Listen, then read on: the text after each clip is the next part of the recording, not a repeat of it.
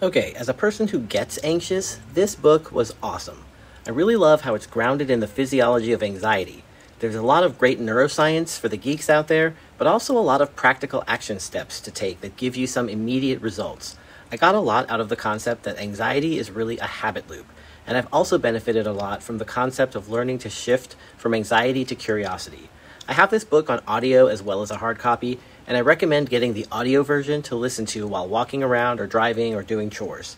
Since the brain can only really focus on one thing at a time, it's nice to give it some useful info that will help to shift from the anxiety habit. So, as an anxious person, 5 stars. As a person who works with anxious people professionally, this book made me kind of anxious. Honestly, I felt like if people could master the concepts in this book, I could be out of a job. So, as a self-preserving professional, maybe 3 stars. But seriously, all in all, 5 stars. Solid book.